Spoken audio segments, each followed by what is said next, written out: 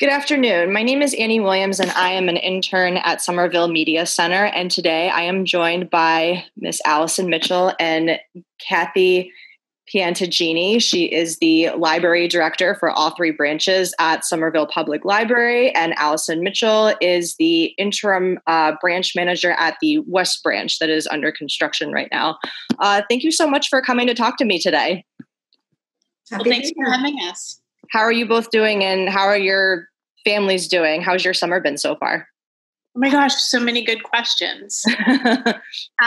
Well, everything is good. My family is good. The summer, believe it or not, I'm trying to take some time and enjoy it. Alison, what about you? Well, I have a rising 9th grader and a rising 7th grader, so their summer is a little different than what they had planned, but they're doing great, and therefore the rest of us are doing great. We're as happy as they are. That's good. That's good. Yeah, you can't go wrong when kids are happy during a situation right now, and like on top of that being out of school for so long and everything is different, so I'm glad that they're doing well. Yeah. So I think today we're going to talk about, we can talk about whatever you'd like to talk about, but I think what we're most interested in talking about is this no contact delivery book drop off that you guys have implemented due to the COVID-19 restrictions. Do you want to talk a little bit more about that and tell me how that program has been going? Sure. So we rolled it out. This is the first full week, actually. It just started this week. Up until then, we only had patrons had access to virtual programming and our e-resources. But the libraries pretty much were frozen in time starting around the 12th of March. And that meant that there were a lot of materials that were just sitting on our hold shelves waiting for patrons to come and pick them up. So we had to first go back and process that. And then we needed to go and process a lot of the bins that we started to get from other libraries. And actually, Alison can speak to the details much better than I can because she's working with the material every day. But for my part, we needed a couple of weeks ahead of time just to get the staff back in the building. So none of us really had been back since mid-March. So we had to develop schedules that separated the staff so that we were being mindful of social distancing and also trying to offer some form of protection in case somebody, I hate even mentioning it every time it comes out of my mouth, but if someone were to come down with it, at least some of the staff hopefully were protected from it and that sort of thing. So, and we all had to get used to being back at the library again and used to seeing each other again and it not feeling like a really weird thing. So there was a lot kind of going into it actually. And we were in the building for 2 weeks, I think, to kind of get over all of that and then start planning the contactless pickup. And Alison, like I said, you should just go and have at it because, yeah. Well, I love what you said, Cathy, about the libraries being frozen in time. Because we got back into the West Branch and all our calendars were still on March. And, I had a big sweater on my chair. And, so, all of us, but it was June. We had to catch up. We had at the West Branch and same at Central and East, just shelves full of books that people were planning to pick up in March. And so we contacted all of those people. And some of them were delighted to have their books. Oh, I've been waiting for months. Some said, I don't even know why I wanted that in the first place. Send it back. So we worked through all of the backlog of holds and then caught up on the holds that were in transit between different Minuteman libraries. And that took 2 solid weeks to do all of that backlog at the 3 libraries. It's a little more intense than someone might imagine. And now we're able to start filling new holds, and patrons can go online, go to our website, somervillepubliclibrary.org, and follow a link to schedule a pickup at any of the 3 branches. And we will fill their hold and bring it downstairs or outside in in a paper bag and leave it at a appropriate distance away for them to pick up. And then we stay there, right? We don't want someone walking off with the wrong set of books. But so far, we've been doing this almost a week and it's working really well. That's awesome. Have you made any adjustments to, like, I don't know if you have like a standard practice of how many books people can take out in like, you know, a normal setting, not in a pandemic, but have you adjusted that due to this new resource and the fact that, you know, people can't come to the library? Like what does the ordering process look like for them? Well, it's interesting because, you know, pre-pandemic, we were all, not only did we have, and all libraries for the most part have very generous lending parameters as far as how many things that you can check out and for how long. But when the pandemic came and we all started going back to work, we don't have borrowing through the Minuteman Library Network right now. So it's very old school in that way, if you can imagine that. So we're not sharing material with, say, like Arlington or Watertown or some of the other, there's 40 of us. So we're relying on just the branches and just the Somerville collection. So the other thing that happened behind the scenes was we had some orders that of new material that came after we were closed. And so a lot of that also needed to get processed and get sent up, which is good for us because, you know, we had some newer material already. But basically, any Somerville residents can go into the online catalog and do a search for Somerville specific material and put those on hold. And that's what comes up on our paging list. That's what we call that. And so every day we'll go and grab all of those items. And patrons also can call us and talk to somebody over the phone now because our buildings are staffed. So if you would rather not search the catalog, or maybe you have a more in-depth question, you know, you can always call us and we'll do the exact same thing for you, but over the phone.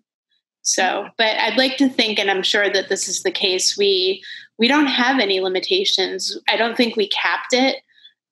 We're encouraging people to take out as much material as will make them happy. So, yeah. That's awesome. Yeah, that's really great. Now you were talking about you had like electronic resources. Do you have books that are available via the website that are not in print that people can access if they want? Well, so we have a couple of different options. One of them is Overdrive, which is probably the biggest resource we have because it's something that we share not only through the Minuteman Library Network, but pretty much every library in the state. Okay. And that gives you access to oh my gosh, I always blank on this. It's both, it's not just audio, it's also downloadable books, right? Yeah. Both formats. Mm-hmm. And that isn't necessarily that's more for things that are in print and have copyright dates and that sort of thing. And then another e-resource we have is Hoopla, which is another great one because it offers a little smattering of everything. But again, that's all content that would be, well, I say in print, but that's a good question. I never thought about that. I wonder if there are something, Alison, what do you think about that? I don't know, like if something might be available electronically, but not in a hard copy. I suppose that it's possible. Yeah, it's a good question, actually. I mean, I'm always thinking about e-content just being things that are available and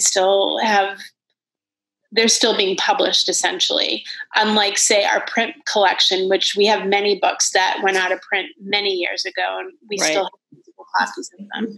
But that's a really good question. I don't know the answer to that. But anyway, both of those resources offer a wide array of options for readers and people who listen to stories. And then we also have Canopy, which is kind of like Netflix, but it's more skewed for independent movies and documentaries. And borrowers that are Somerville residents can download 10 things a month. And they have also a robust family collection that I think allows you even a little bit more than 10 because of the way you download it. Yeah, I can't speak highly enough about all three of those services. I had used Overdrive through the Libby app before pandemic, but I'd actually never used Hoopla or Canopy, and now they're my go-to.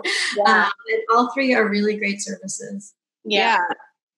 Actually, and I'll plug another one too, because last year we subscribed to one called Creative Bug, which is a good one for people who like to craft or are makers, where it's streaming video for just about any kind of craft that you can imagine. I actually used it a few years ago. I had a personal subscription to it, and it helped a lot when I was learning to teach myself how to sew. And now we make that available for Somerville residents for free. That's awesome. How was this service and program implemented? Did you have feedback from the residents of Somerville, and is that how this idea got brought on? Like how did it come to be? Well, I think immediately. So it really is nice to be part of a network like we are, like the Minuteman Library Network. And pretty much all public libraries belong to some network like that. And so the communication right out of the gate is good because I get an opportunity to talk to other library directors. Alison, I'm sure you're network with other children's and youth services librarians. And also, I think generally speaking, we all have the want and desire to not sit still. This is one of the few times when it's really hard for us because in times of crisis, the libraries are always open.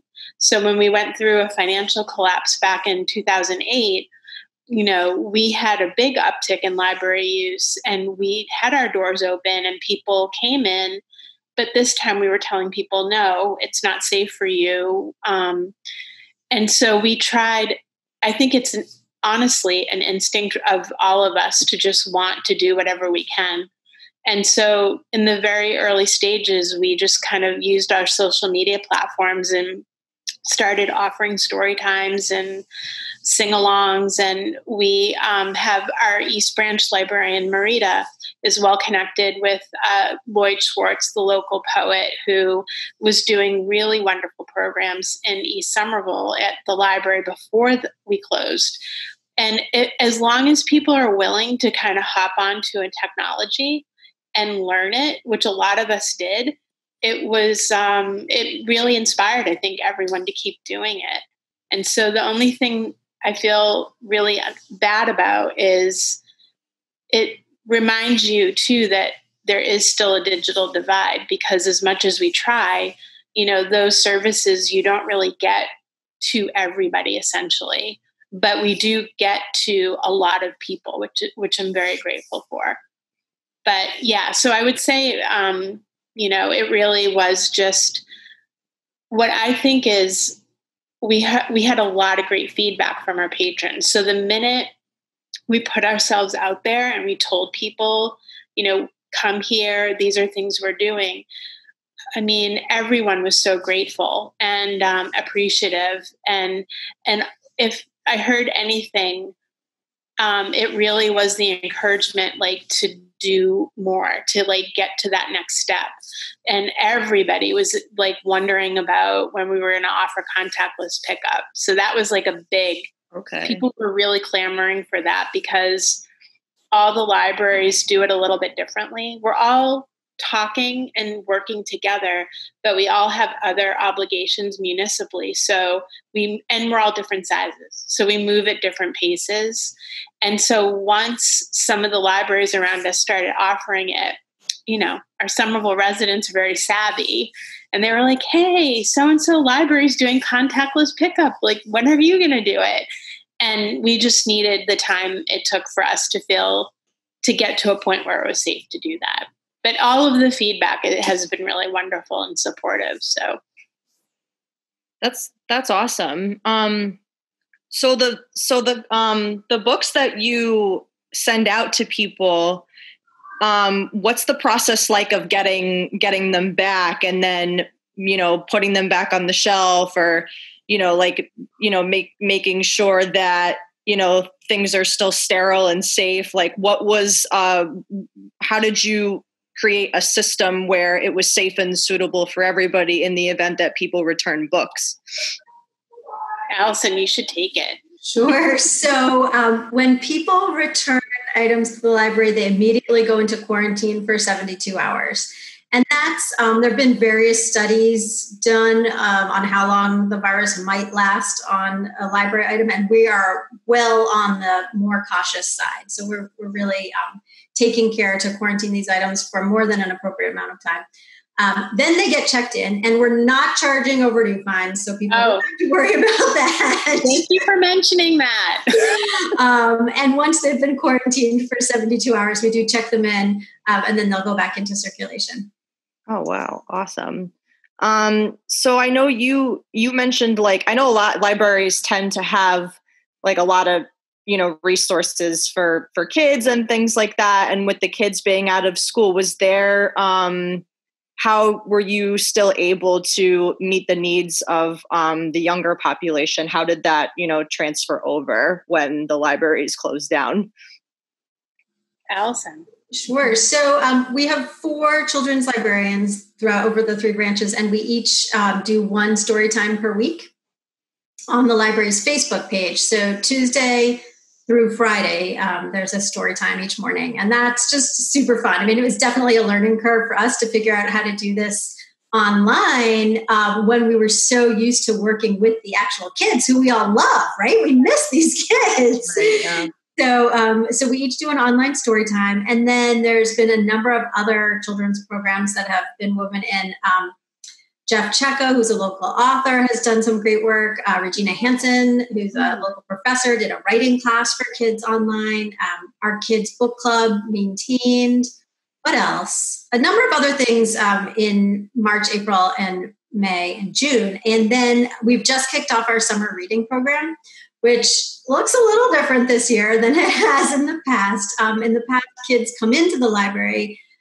They log their reading throughout the week, tell the librarians about what they're reading. It's very back and forth, engaging, and they get a little prize each week, as well as a lot of in-person programs. Typically, this year, we have an online reading challenge form that kids can fill out each week, again, accessible through our website.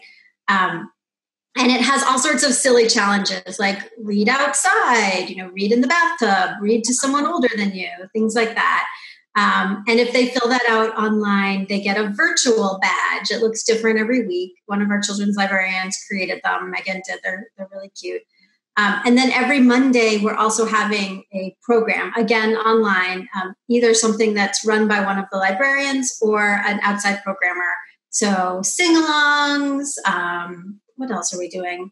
Just kind of different shows. Magic tricks. Yes, magic tricks. Oh my God. Yeah. A theater program in August. So all sorts of different things. And we're also working with, I'm thinking about like Art Beat, which is coming up. Mm-hmm. So the children's librarians actually have a big role in for like having a library arts council connection too, because we typically have a table at Art Beat. So they reached out to us and asked if there was anything that we could help contribute. And we were like, well, I say we, but it was the children's librarians were happy to do it. And I should also say, we have a really nice team of librarians behind the scenes that are responsible for all of our social media content and helping get everybody on the same page and working together. So it is a team effort. It requires so much communication. We have a Slack page now because it was just easier for that team to work with like that.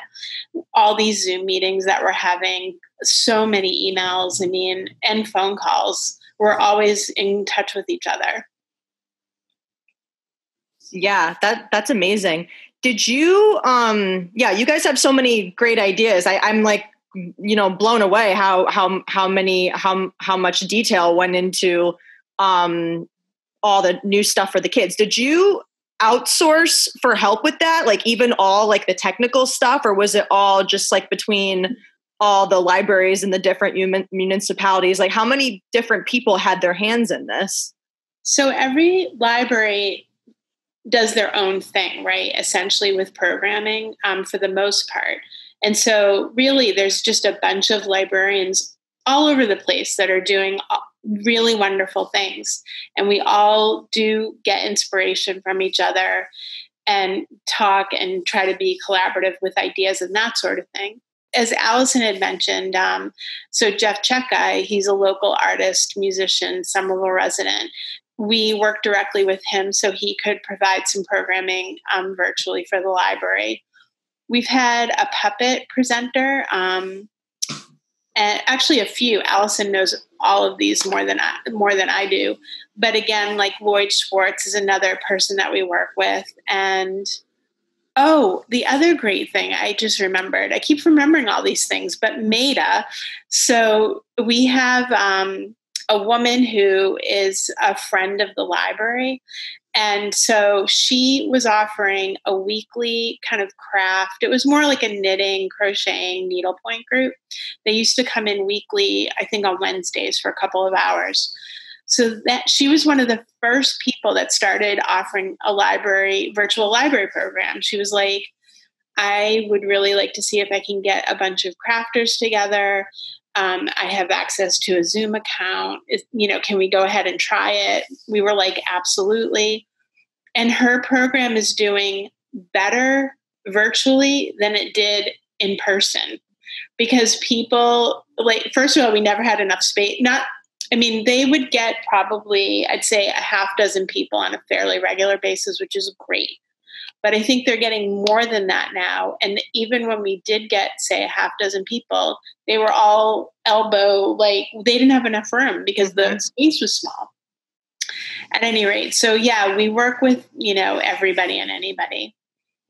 If things ever get back to normal, do you think you may keep that program the way it is? Because it seems like the online does have a lot of advantages. Like you said, like you don't have to worry about space, like it's more accommodating. Do you think some programs will stay virtual even, if things start to get back to normal and we ever get out of this? Yeah, I don't see, I think it's going to be a while still before we have patrons back in the buildings. Right. And so we'll continue to do virtual programming for, just because of that. And then when we do get to a point where we can have people in the building, we still probably are not going to be doing programming. I don't see a scenario where we're offering programming before the end of the year because we do want to, I think it's important to stay in line with what the city's doing and, keep being mindful of social distancing. So it will be and continue to be a big part of what we do. Yeah, for sure. So I have one more question. I know that you talked a little bit about all the virtual programs that you've been offering like throughout the closing, but are there any more that you want to highlight and share with our viewers where they could find them? Well, actually, right now, I think what I would love for us to highlight is the fact that people actually can walk up to our libraries because that's been a big transition for us and we're missing everybody. Right. So, whoever's watching or listening, just know that we're there now. We're there Monday through Friday, pretty much from 9 a.m. to 6 p.m. And both our East Branch and our main library are open on Saturdays from 9 to 1. So whether you're doing things all virtually still and through email or whether you want to call us and talk to like one of us, we will do whatever we can to pull together materials for you, request them, work with subjects, anything. If you can get to the library and pick up a bag of books. So. Awesome. Wonderful. What about Alison? Any other virtual? Yeah. No, I think that's really the most important thing is that we're here to help people with whatever they need from the library. Yeah. That's wonderful. I'm so impressed. Is there anything else that both of you would like to add? No, just thank you and come by the library and pick stuff up. And, it is okay for you. If you have things at home now, you can return them. Still put them in our book drops because that's how we're quarantining material. But yeah, we're open for business as far as putting things back in your hands. So awesome. And I think we're gonna post the link so people can figure out where to go so they could still get their orders for books and stuff, and make sure that they can find it and it's easily accessible to them. Thank you. Thank you. Thank you so much for talking with me today. This has been a great conversation. You guys are doing a wonderful job. It was nice to meet you.